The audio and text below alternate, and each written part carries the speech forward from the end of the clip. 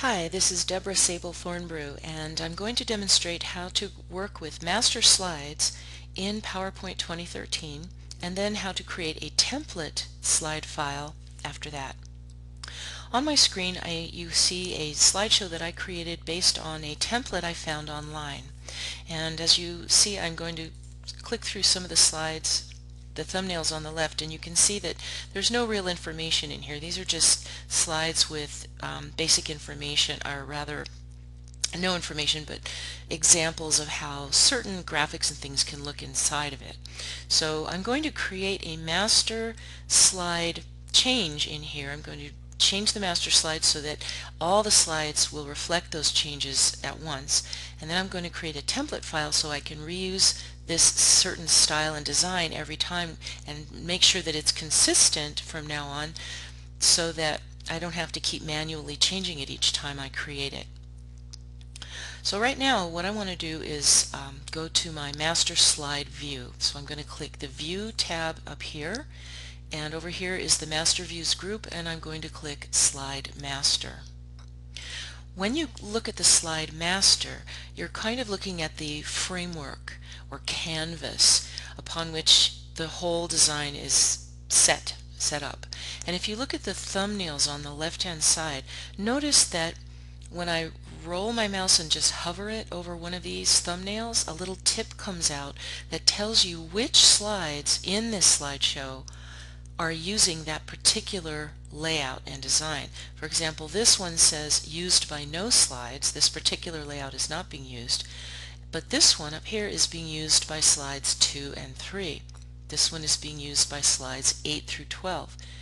And notice too that the slide master at the top of the screen has a red borderline around it, which means that's the one I'm looking at in my main screen on the right.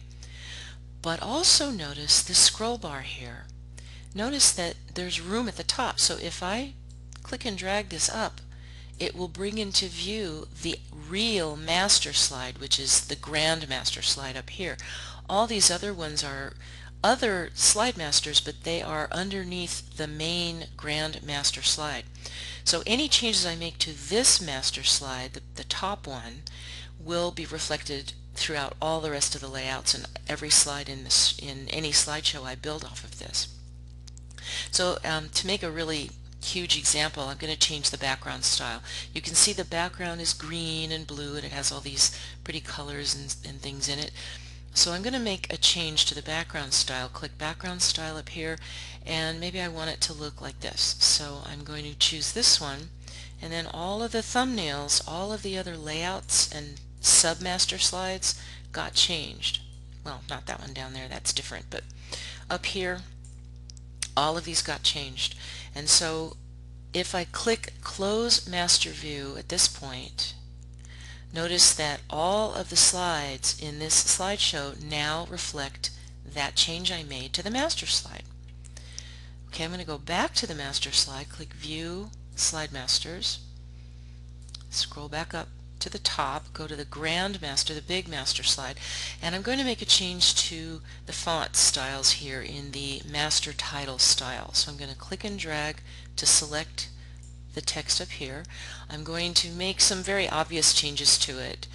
Not that I would keep these changes really, but I'm going to do that just to demonstrate what you can do. So I'm going to click and drag that. Over here under Drawing Tools, click Format, and in the Word Art styles, this is Word Art, by the way, which is a fancy title tool you can use. And I'm going to change the text fill to white and the text outline to bright red. And I'm going to change this text style to the first layer of bulleting, change that also to something brilliant and bright like yellow just to make my point. And maybe the second level one, I will change that to blue.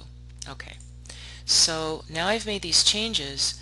If I close the master view, you can, and I click through my presentation, notice the titles at the top of each slide reflect that change. They now are white with a red outline, and in the bulleted lists there's the yellow and there's the blue that I selected.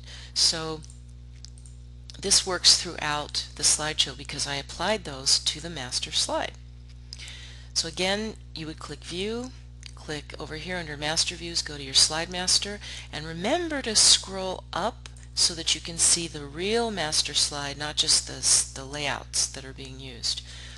Okay, I'm going to close the master view, and let's say that now that I've made all these design changes to this particular slideshow, I now want to save it as a template. Okay, so what I'm going to do is start to save it. I'm going to click File, I'm going to click Save As. I'm going to choose the folder where it's going to be saved as, and notice that in the file name here it has the default, which is Title of Presentation, and then it has the file extension, which is PPTX, which means a standard PowerPoint slideshow. Well, I don't want that. I want this to be a template. So if I just save it now as a regular PowerPoint slideshow, it's not going to be a template. I won't be able to reuse it very easily in the future. So I mean, I could, but having it as a template makes it a lot better. You'll see in just a minute why that is. So I'm going to change the file type, or the Save As type here. I'm going to change that, click that menu, and go up here to the PowerPoint template choice, which is POTX, not PPTX. So I'm going to click POTX, okay, and I'm going to give this template a name. Instead of Title of Presentation, I'm just going to say Deborah Template 1, and then when I save it, it's going to save this in a special location where you can find it again easily. So I'm going to click Save. Okay, and look at my title slide up here, Deborah Template 1.potx. So now what I'm going to do is start a whole new, I'm going to close this presentation, and then I'm going to start a whole new one, start a brand new one. Well, I should start it from the File tab. That's where all the templates are. So again, I made the mistake of just starting a new one from blank, but instead I'm going to click File, and I'm going to click New. This is where you go to find the templates. So I'm going to click File and New, and the default here under the New screen is to offer you different templates that are built in. These are featured templates that you can find online or that PowerPoint software automatically has ready for you to use. But I want to locate the template I made myself, and it's here under the Custom link. So I'm going to click Custom, and I'm going to go into Custom Office Templates. Over here is Document Themes. I don't want documents, I want templates, Custom Office Templates. So I'm going to click that, and there it is. And if I build any additional custom templates that I make myself, they will all be listed here. So now if I click this, it gives me a choice of looking through the different layouts of this particular template to see if I like it, or just as a preview. But I'm going to click Create.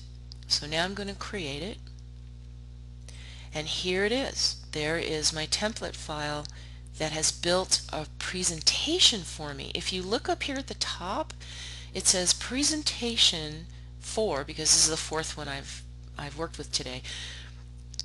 It does not say template. It doesn't have the name Deborah Template 1 up there.